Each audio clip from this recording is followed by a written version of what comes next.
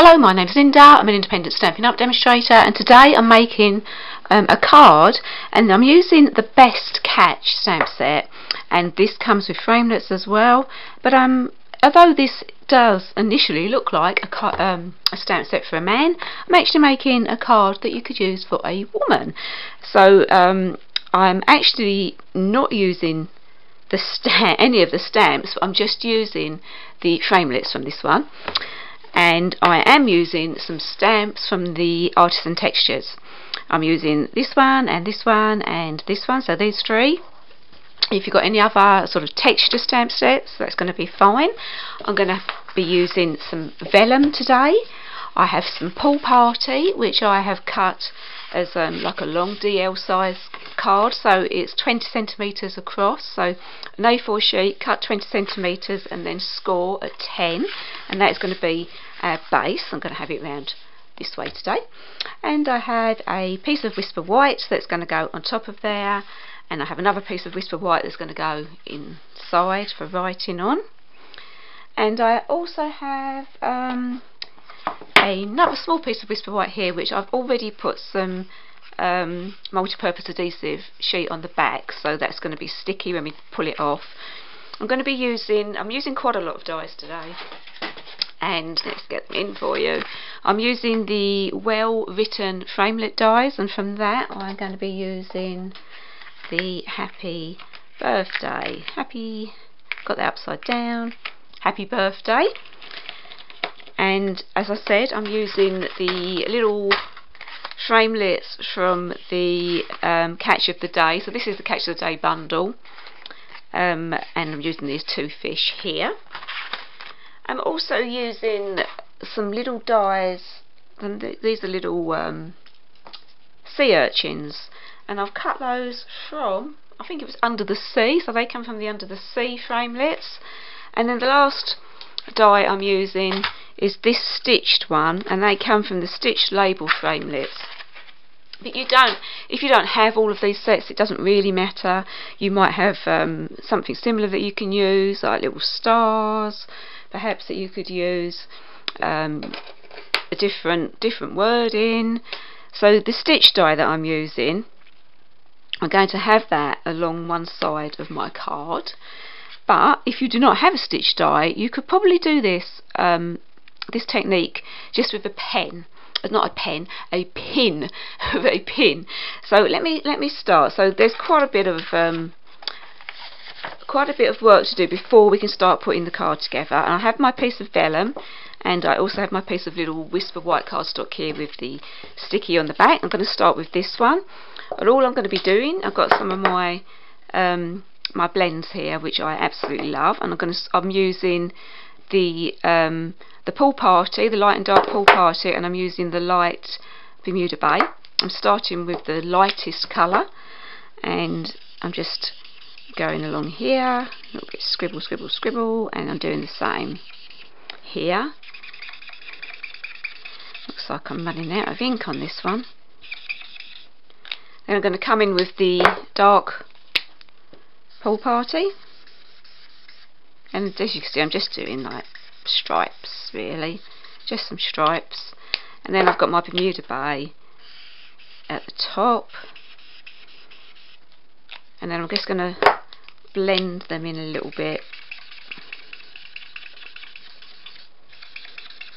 So I'm using my lightest Pool Party to blend in my light and dark Pool Party, and then I'm using my dark Pool Party to blend in my dark Pool Party and Bermuda Bay, light Bermuda Bay.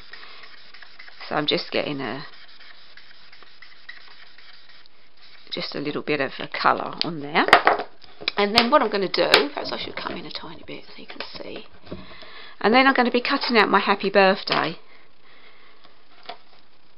just like this. So Happy Birthday, and then your Happy Birthdays will have a little bit of colour in them. I've actually already cut them out. I've done it before, cut them out already, and that's basically what they're going to look like. Okay, so I'm going to put those to one side, and we're going to get on with our piece of vellum. This has got a bit more work involved. I'm going to just bring in my piercing mat, just so you can see what I'm doing. So it's just a little bit darker. And I'm going to get my embossing buddy and I'm going to go all over my vellum with my embossing buddy, because we're going to do a bit of heat embossing. And then I'm going to be bringing in all of my Artisan Texture stamps and my Versamark ink, and I'm just going to randomly ink this up and stamp over my vellum. So I really am doing this randomly, and you know what, you need to leave some gaps as well, so you don't want them all next to each other. I want some little gaps in between, and then you'll see why when I'm got a little bit further along. Keep pushing that one too hard. Okay, now I'm going to get my embossing powder in, make a bit of space. So I have the gold, this is Stampin' Up! Embossing powder. I always stick it in a little Tupperware pot. I'm getting a bit short. With a little cowpole spoon I have there. They don't do spoons now, do they? They have the little syringes. So I'm just going to cover my vellum with the gold embossing powder. So I put my powder on there, and if you can see on a couple of these images, I have pushed too hard. Can you see that line?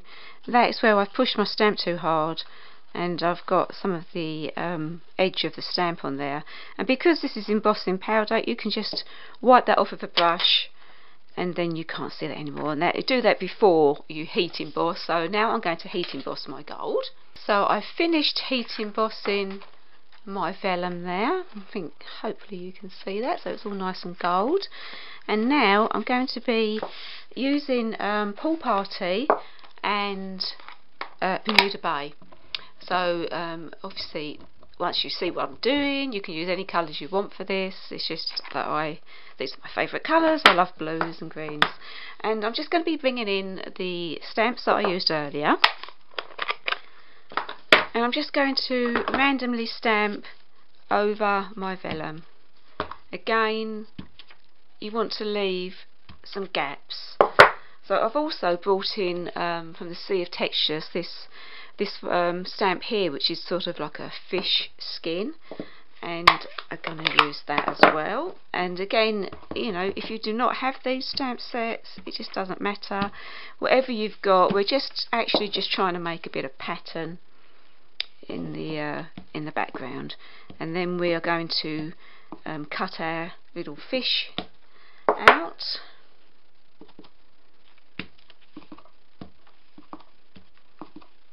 Okay, so basically that's what we're doing. You can just put your heat tool over that to dry it off a bit, or you can wait for it to dry. It takes a little bit longer than normal paper to dry the vellum. You can still see it's quite shiny, and that's why it's better to do your heat embossing before you do your inking, because if you did all your stamping, you'd have to wait for it to be completely dry before you could then do your heat embossing, because otherwise your embossing powder would just stick to your ink. Okay, so I'm going to put that to one side, and I've got one that I did earlier.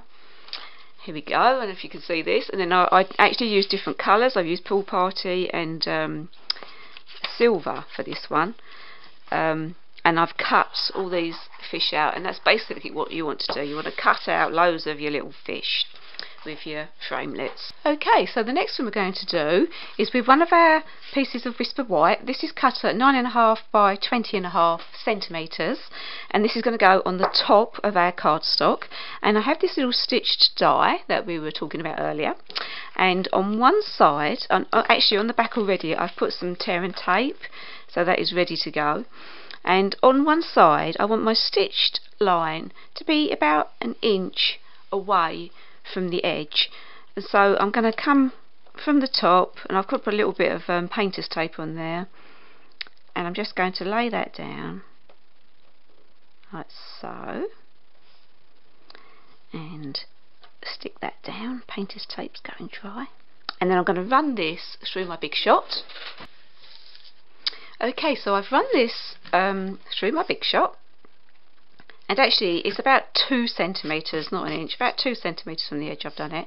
And then I actually wanted to come down a little bit further, so what I wanted to do to make it a little bit longer is to line up my stitches from the die into the holes that I've already made.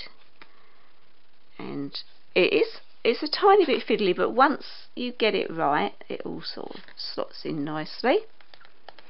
And then I'm going to lay this down onto my this is my Big Shot plate.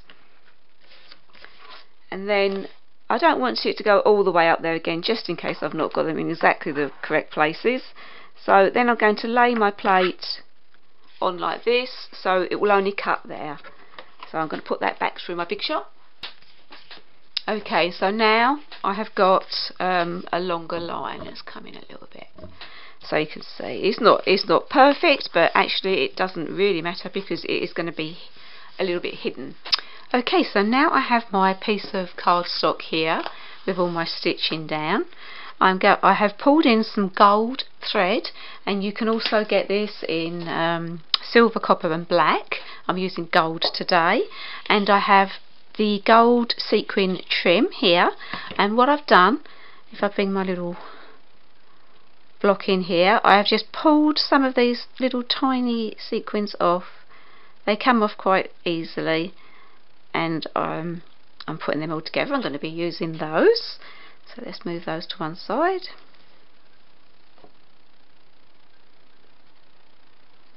I have my my little fish here that I've cut out. Now these ones are a different colour because I did one of these vellums yesterday, and I used different colours. So I've used the Pool Party and the Night of Navy with the gold embossing, because I wanted to use it straight away. And of course it takes a little while to dry. And then I have a needle, and what I've done, I've put my gold thread into a needle, and I've tied a knot. If I can show you my knot, I've tied a knot. Quite hard to show you. There you go. I've tied a knot at the end there, and I tied that about 4. It's about 4 knots on top of each other, just to hold. And then what we're going to do, I'm going to start at the bottom of my card, and I've come up about 5 stitches, and I'm going to push my needle in there. Let's see if I can come in a bit closer. Okay, so I'm just pushing my needle through one of the stitches and pulling it, and there's the knot at the back. I'm going to grab one of my little fish and put my needle through his eye. A bit cruel, I know, and then he's going to be at the bottom there. Then I'm going to grab one of my sequins, put my sequin through my needle there. So that's going to come down, and that is going to look like my fish eye. And then I'm going to come back through my fish's eye, but not back through my sequin, through my fish's eye and through the hole that we came through before, and I'm going to come all the way through with my needle. And you want to work quite slowly and carefully with this thread, because it's not the same as cotton and it does twist up quickly. I have actually run my embossing powder over it. That makes it a little bit easier to work with.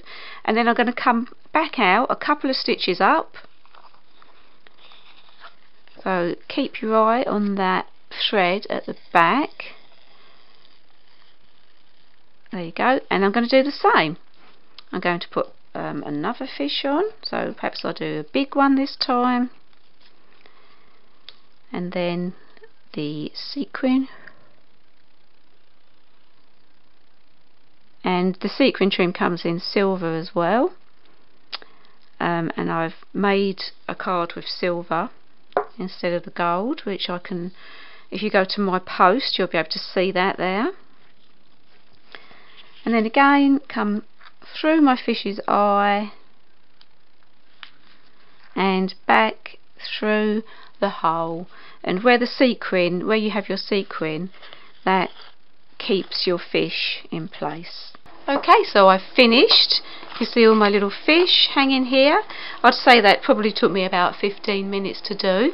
You wouldn't have to do all of this. You could just have a couple at the top. You wouldn't have to do them all down the bottom, but I've gone a little bit over the top with this.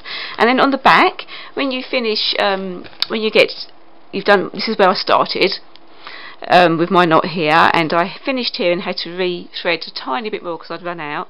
And what I'm going to do just over the knots is I'm just going to put a tiny piece of tear and tape just to hold them down, hold them still, make sure they don't come undone. You won't want your card falling apart. Okay, and I'm not actually going to take the backing off of that tape, I'm just going to leave that like that. Okay, and so now I'm going to be bringing in my my happy birthday that we made earlier, and I'm going to have my birthday down the bottom here. So let's come in a bit. And because this is it's sticky already, because I put the adhesive sheet on the back.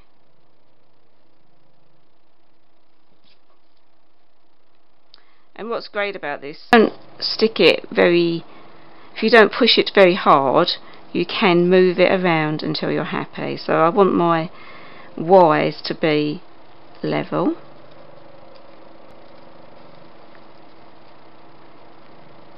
Okay, I'm just going to push that down now as I'm happy with it. Okay,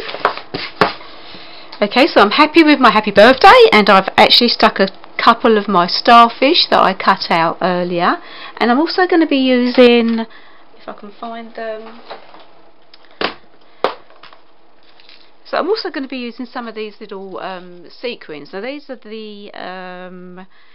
they're from the Butterfly Gala Suite, and some of them are flowers and some of them are just normal sequins. I'm using the clear ones. I'm just going to randomly put them around. I'm going to tuck some under the fish as well because they will move around a bit. And then I've got some of these green ones, and these are from I think they're just the basic self-adhesive sequins, come in various colours, and I'm going for this green one because I quite like it. And again, I'm just doing that randomly. And now I'm going to be pulling in my Pool Party, oh, go the other way, base, and I'm going to put this onto here like that. And as I said earlier, I've already put some tear and tape on the back, so if you put tear and tape on 4 sides, so you can then take off the corners and fold it over like that, so you've got the sticky on that corner, sticky on this corner,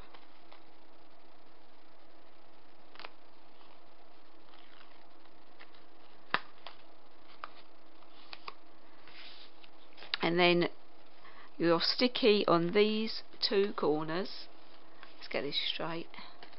And these 2 are not sticky, so you can lay down the not sticky corners, line it up where you want it, and then when you're happy you can push down those sticky corners and then pull the tape off.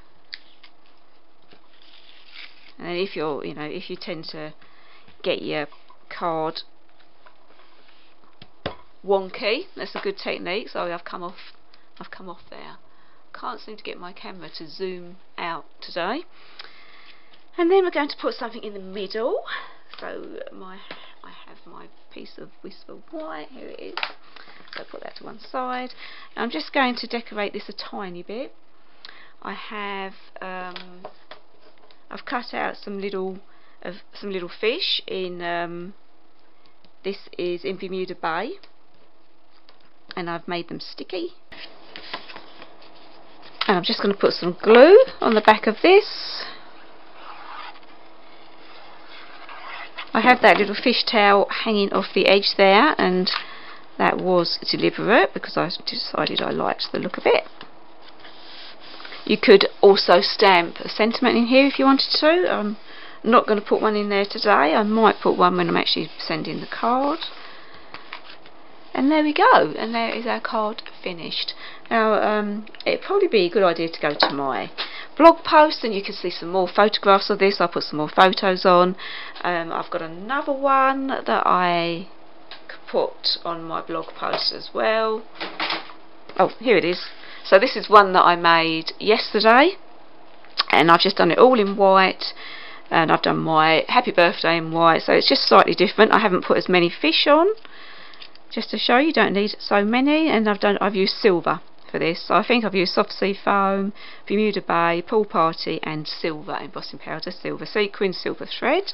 I haven't put anything inside because it's already whisper white. And I'm going to show, and if you go to my blog, because I can't find the other card, the first card I made was very over the top, and I will put a picture on my blog post of that and show you that it doesn't always go right first time. So it was just an idea in my head, and the first one didn't work very well. So I hope you really enjoyed this video. I really like these cards. One of my favourite cards this year. So thanks for watching, and don't forget to subscribe. Bye.